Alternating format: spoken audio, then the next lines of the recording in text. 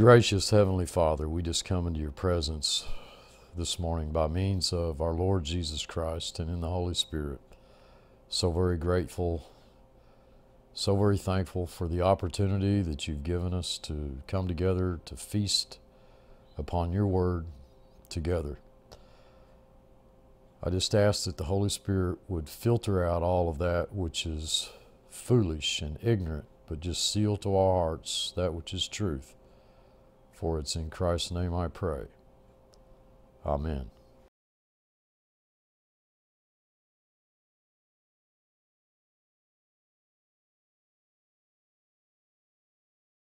Hi, this is Steve at blessedhopeforever.com. Resurrection is the general context of the chapter we've been studying. I appreciate you all participating. More than that, it is a specific context about a single resurrection, and that of our Lord Jesus Christ. It was very dangerous to preach the resurrection of Jesus Christ in the first century.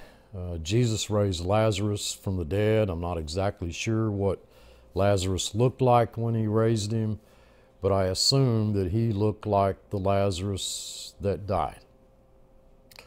In fact, our chapter is going to deal with what a resurrected person looks like. Christ risen from the dead. It was dangerous to teach that. And we, in our study here, saw that why should we identify ourselves with somebody who's dead if he didn't rise from the dead? Because if he didn't rise from the dead, there's no reason to identify ourselves with him. And we wouldn't be standing in jeopardy every hour. And the problem is, in our present situation, we don't really understand that jeopardy, at least not here in Oklahoma. There was a lot of physical jeopardy in the days in which this was written. People who confessed Christ were put to death, like Stephen. Paul, the Apostle Paul, the human author of this epistle, was condoning the stoning of Stephen simply because he taught the resurrection of Jesus Christ. And Paul, of course, completely changed his mind after the Lord appeared to him on the road to Damascus. It was physically dangerous to teach that Jesus Christ rose from the dead.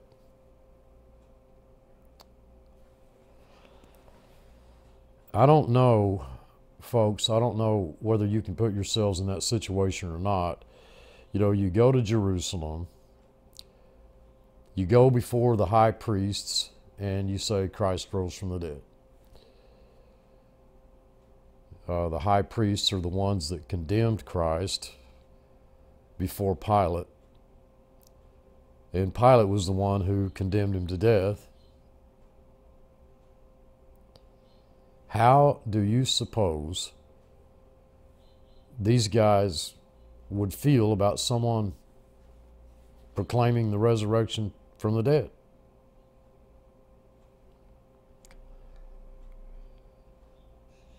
I mean, do you suppose that Pilate ever snuck out, maybe at night, to look at the empty tomb? He must have known, Pilate must have known where Christ was buried. The soldiers came back and they told him, you know, couldn't have been a very light thing to have someone, a Pharisee of the Pharisees, preaching the resurrection of Jesus Christ in the face of the Jewish religious establishment of his time, preaching the resurrection of Christ in the city of Jerusalem. And there is a hate generated by Satan when it comes to the resurrection of Jesus Christ. Now, today there may not be anybody throwing stones at you like Stephen was stoned. But dearly beloved, the stones thrown at you are not really stones, but doubts. You not only live in a world that hates the resurrection of Jesus Christ. You may be, as one of God's children, someone who has doubts concerning the power of Christ's resurrection and what that means in your life, how that applies to your personal, everyday walk, fellowship, communion, relationship with Christ. The stones that are hurled at you are doubts of Scripture. Probably the first stone,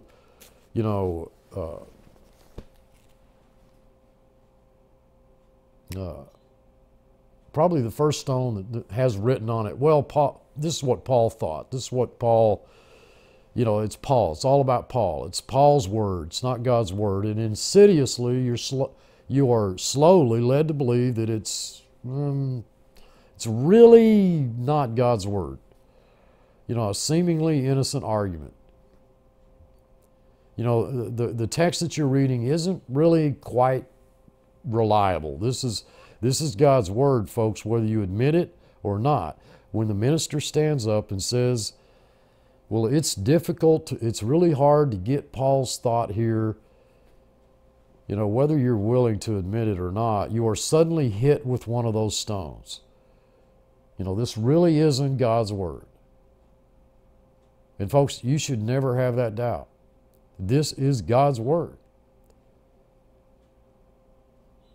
God is telling us that in Paul's day, it was physically dangerous to align ourselves with a resurrected Jesus Christ. In our day,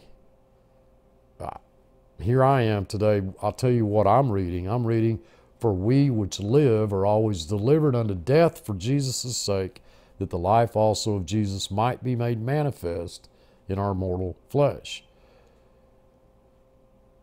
2 Corinthians 4:11. We went through these verses. I protest by your rejoicing, which I have in Jesus, in Christ, our Lord. I die every day. I die daily. The greatest opposition, the greatest suffering, if you want to call it that I've ever had in my life, the greatest opposition I've ever had is in teaching this book. First verse of Ephesians chapter 1, the first playlist on our playlist, the first study we went through. Paul, an apostle by the will of God. Now, doesn't that say that God willed that Paul be an apostle? So why am I kicked out of a church for saying that? I didn't say it. God said it. Paul, an apostle by the will of God to the believers at Ephesus. The words couldn't be more clear. Not because Paul wanted to be. And I understand, woe is me if I preach not the gospel. But finish the verse. A constraint has been laid upon me. Paul didn't want to be an apostle. He didn't want to be an apostle. He wanted to stone Stephen. He wanted to put Christians to death. You can't possibly tell me that it was his will, Paul's will, to be an apostle. Paul was an apostle by the determinate will of God. That's what the verse says. Now, this may not make any sense to you, but it does to me.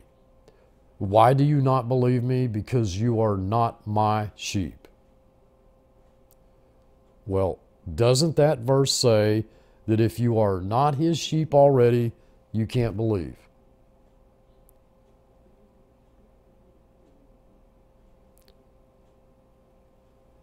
And the person says, that's what it looks like, but I don't believe that. I mean, how can you say that? How can you say that?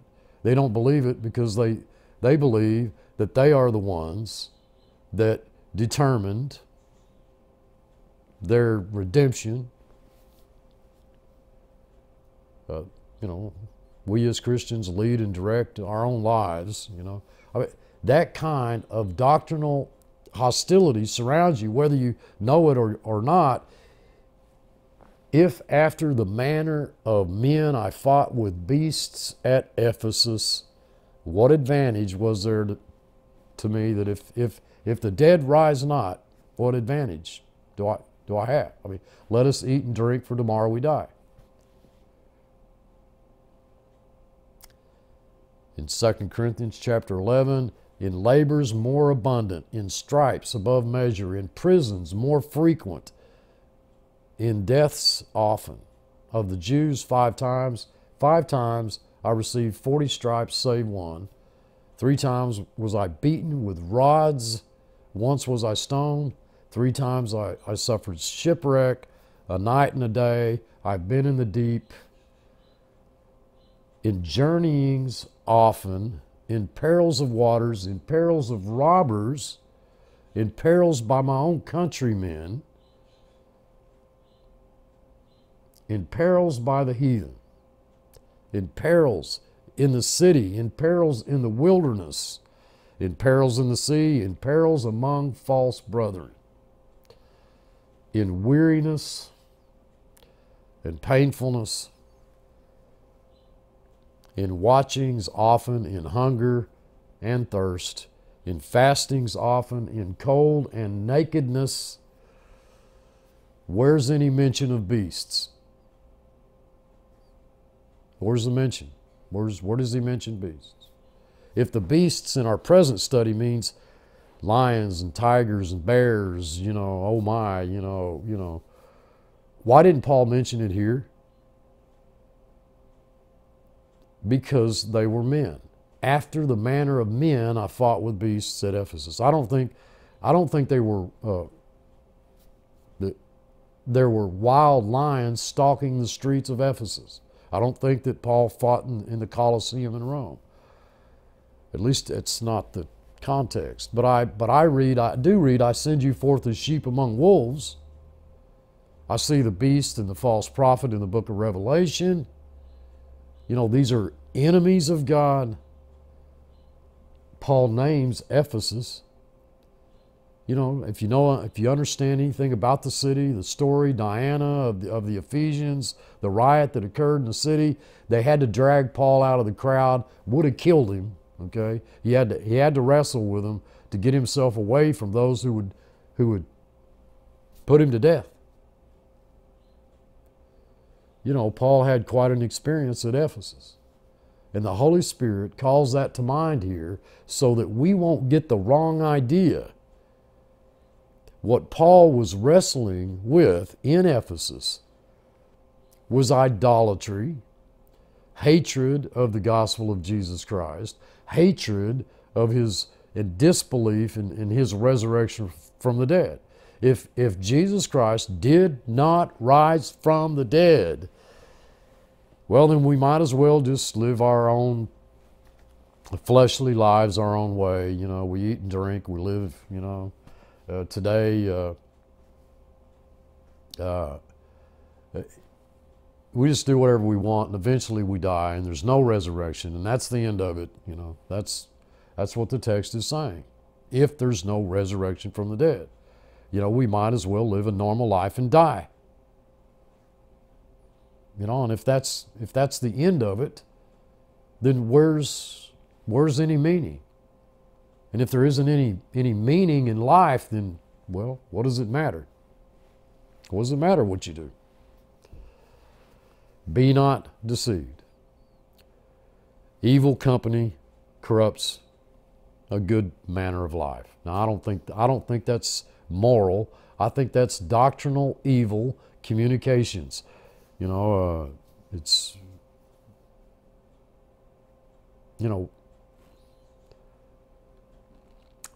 instilling the slightest doubt that this is not God's word. Instill the slightest doubt that what that verse says doesn't really mean what it says. It's not really God's word. It's Paul's word.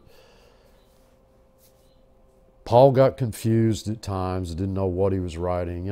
Anything to reduce the authority, to reduce the accuracy, the integrity of the Word of God and the finished work of Jesus Christ. And you folks are surrounded by that today.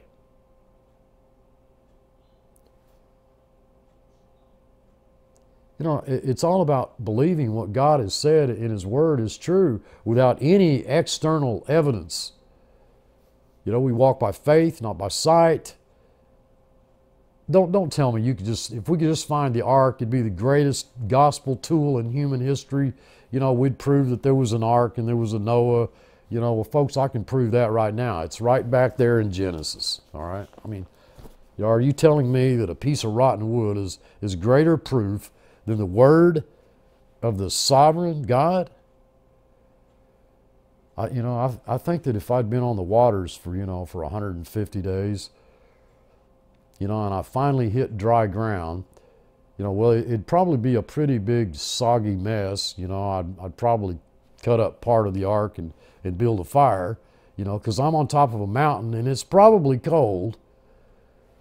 I'd want to cook some meat and then offer a sacrifice, and so I'd probably just burn the whole thing up, and there wouldn't be any ark to find. There wouldn't be anything left to find. Now, I don't know what happened. I don't know if what happened to the ark. I just know there was an ark because God said so. There was an ark because God said there was an ark. There was an ark made for the children of Israel that they carried in the desert because God said so. Paul is God's apostle by the will of God because God determined it that he be. And this is God's Word. I don't need any external proof of any kind, okay, to tell me that this is God's Word. I can't imagine any proof greater than the fact that my God said so. And if you're not saying that, saying the same thing as God, evil communications, and they're there every day, folks, every day. Doubt, constantly being instilled in our minds about the truth of the resurrection of Christ, His deity, that He's God of very God, and the necessity of His death in our place in order for us to be redeemed. Awake to righteousness and quit sinning, for some have no knowledge of God. This in the context of the resurrection. I speak this to your shame. No knowledge of God. What is the knowledge of God for? I determined that the very beginning of this book that we're studying, I determined to know nothing among you except Jesus Christ and Him crucified.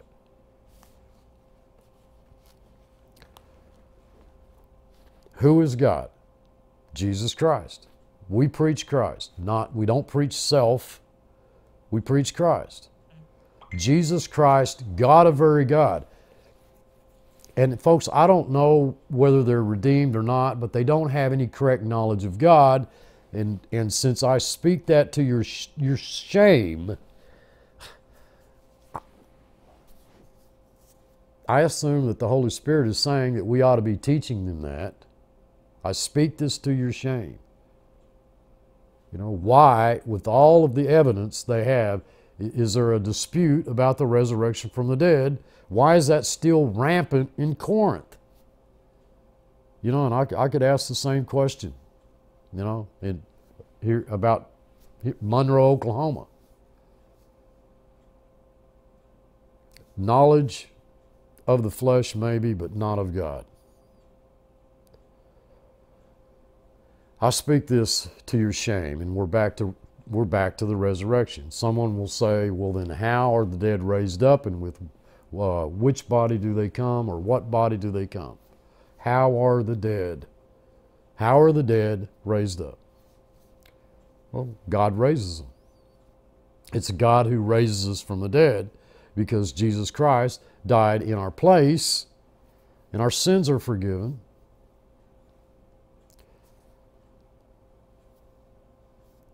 There's no reason for us to stay dead. How are they raised up and with what body do they come? No idea. No idea. But let's just think about that. The translators have been honest enough to italicize the word thou. It's not there. So it just says fool. Not thou fool, but just fool. Fool. That which you sow is not quickened unless it dies. And I realize that our Lord said that we shouldn't call our brother a fool. I understand that. But that's a different word. It's morose. It's the word from which we get moron. This word is a different word. I think it's ephron in the Greek. It's and it means ignorant. Ignorant. One lacking knowledge. Number one, you shouldn't be that ignorant when you sow something. Because it doesn't come to life unless it dies. You ought to know that, because these people, more than many of us, are planting crops every year. That which you sow, okay? You sow not the body. You don't sow the body, but you sow a bare grain, naked grain, a seed. You know that. You know that when you put a grain of wheat in the ground, well, what do you get? What do you get? You get another grain? No. You get a stalk. Okay? It might be of wheat, it may be of something else. But God is the one that gives it a body. God's the one that gives it a body. And you say, with what body does it come? The one God gives it. Not one that you understand or not one that you make up. It's the body that God gives it. You know that when you sow grain, what comes up is not the seed. What comes up is the body that God gave it, as it pleased Him, as it pleased God. It's the sovereign God. He's the one that designed it. And He did that to every seed. Every single seed has a designed body for it. This is very interesting stuff, because God is playing off nature here. There's a new body for every different seed, a new body for every one of us. I mean, your resurrection body isn't going to be like anybody else's. We're not all going to be a mirrored image of one another, okay? Just as the grain has a designed body by the sovereign God, each for its own seed, so every one of us has a designed body by God's sovereign will. All flesh is not the same flesh. There's one kind of flesh of men, another of beasts, another of fish, another of birds. There are celestial bodies and there are bodies terrestrial. That's earthly, heavenly bodies and earthly bodies. The glory of the celestial is one, the glory of the terrestrial is another. There's one glory of the sun, another glory of the moon, another glory of the stars, for one star differs from another in glory. God did that. So also is the resurrection of the dead. The body is raised because it's sowed as seed, as something that doesn't look like the body that's going to be raised. What is sown is the seed God gives. It's this old body, and what is raised is a body according to the design of God, and you ought to know that. God is saying to the Corinthians, you ought to know that. Don't be ignorant. If you sow wheat, you don't get wheat. You sow a seed that dies, it germinates, and up comes a grain of wheat. Okay, and that's true of many different bodies. And I read those. These are not bodies designed by anyone else but God. He's the sovereign creator. He spoke the worlds into existence. He's the one that designs the body that's raised. So, we've basically settled the question. What is sown is the old body. What is raised is the designed body, the body that God designed. It's the body by God Almighty. It's a body, okay, something like Christ's body, and we're said to be Christ's body now.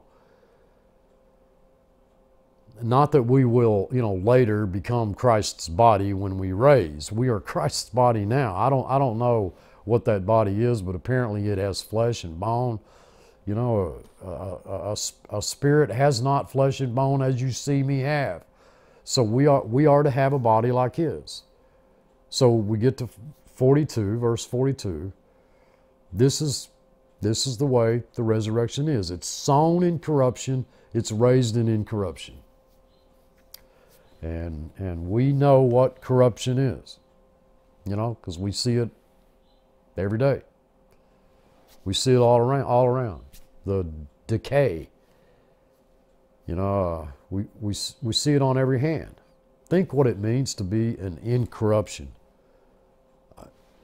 That's almost beyond human comprehension. Incorruption. No decay, no change. We are raised an incorruptible body. Apparently it never wears out.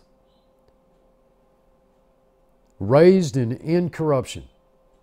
I wish that I had the ability, the oratory skills to try to point out to you folks just how important that is. That in the new creation, which you now are in Christ, there is no corruption. He that is born of God does not sin, for his seed abides in him. Whose seed? God's. If God's seed abides in you, you cannot sin. You're a new creation in Christ Jesus. This incorruption is the fulfillment of that new man that cannot sin. What you look so forward to every day is the fulfillment of that new man that can't sin. For we which live are always delivered unto death for Jesus' sake, that the life also of Jesus might be made manifest in our mortal flesh. 2 Corinthians chapter 4. It is sown in dishonor.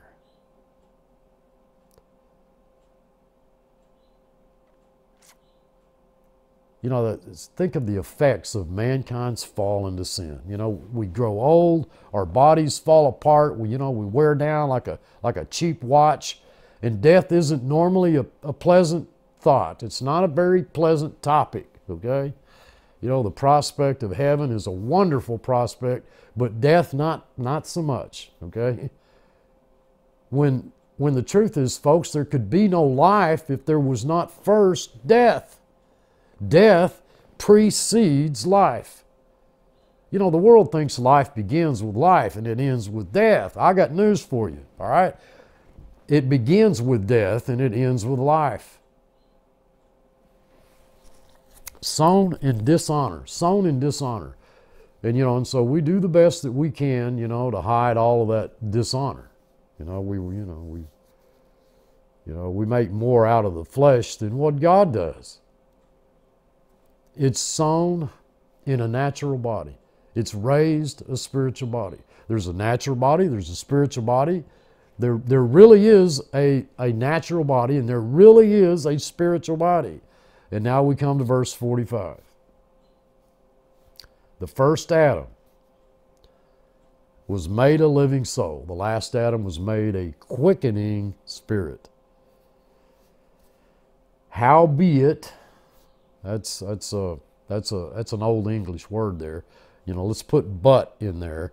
But that was not first, which is spiritual, but that which is natural. Afterward came that which is spiritual. Satan who rose against God. Why didn't God just annihilate Satan? I've heard that question asked a lot. Why didn't he just, wave his hand and do away with him? God could have annihilated Satan, but if he had, then tell me, to whom would God have shown his wrath against sin? Angels, they're all ministering spirits, but they're not in the image and the likeness of God. Man is. Why is the natural first? Well, because God determined to show his wrath against sin. What if God, willing to show his wrath against sin, endured with much long suffering vessels of wrath prepared beforehand for destruction? People hate that verse. You know, they weren't angels, they were fallen creatures in the image and the likeness of God. We read in Genesis, I believe chapter 5, Adam had a son in his own image. No longer the exact image and likeness of God, but with man in the image and likeness of God, and Satan, our enemy, God's enemy, coming up with a duplicate. You know, God could show his wrath against sin in that which was purported to be the image of God. That's why these are vessels fitted for destruction.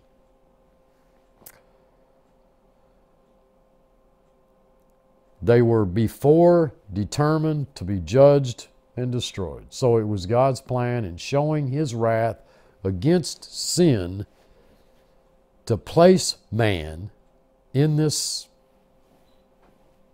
place we call, you know, this sphere, okay, of life, in the likeness and the image of God, with a will, because God has a will. The problem is Satan must have had a will, because he determined, I will be like the Most High. You can't say that or think that unless you have a will. So isn't it clear that there can't be a will that is not God's will if it's ever to get along with God? But man was given a will because he's in the image and likeness of God. So now we have two wills. We got man's will, we got God's will, and the inevitable happened. It had to happen. It had to happen. It couldn't be otherwise. Those wills crossed. And that's what God is teaching us. The only way we'd have his will is if he put it in us. And we're told that he has given us his Holy Spirit. So in the new creation, we have the will of God. And it's permanent. That's basically what keeps you going. And the flesh always crosses the will of God. So that which is natural had to be first in order for God to show his wrath against sin and his mercy upon vessels of mercy which were beforehand prepared for glory. That's why the natural was first. You know, if Adam hadn't sinned, none of this would work. I mean, all of the plan of the sovereign God would have fallen on deaf ears. That's why I've suggested Adam was put in the Garden of Eden. He was placed there to sin. And no doubt about that, you know, that first man, Adam, was made a living soul, and it was God who breathed into him the breath of lives. That's plural, by the way. For those of you who haven't looked at that, that's plural. Now, that may be a plural of excellence, or it may mean that he had soul and spirit, or it could be, the way I understand that, it could be that it may be that it's saying that we all came from Adam. The first man is earthly. The second man is the Lord from heaven. Both of those are true. And I believe the Holy Spirit is giving us both concepts to stress the fact that Jesus Christ, the Son, became flesh just like us.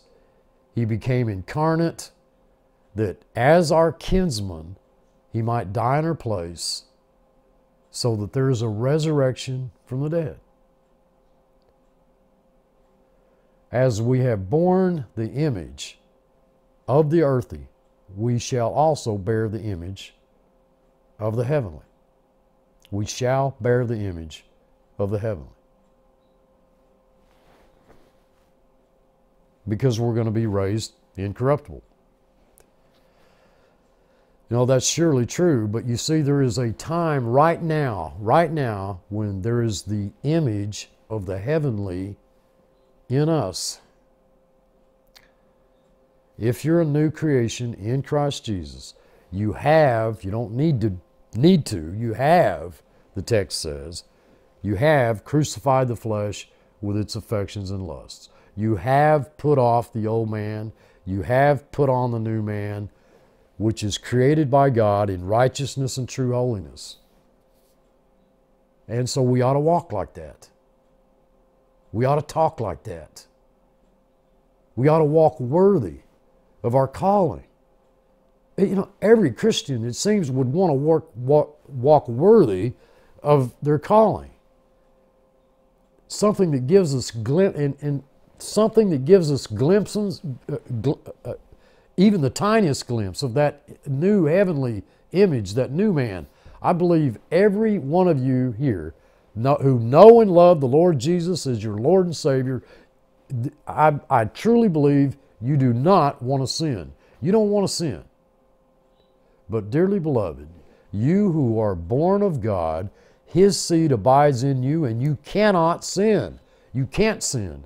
I think we have an opportunity this side of glory to manifest that spiritual image that's willing to suffer reproach, suffer and bear reproach, which is to God's glory. I think you have an opportunity. I think we have an opportunity to bear witness to something that is inconceivable to those who don't know the Lord. You know, it becomes very intense beginning at verse 50.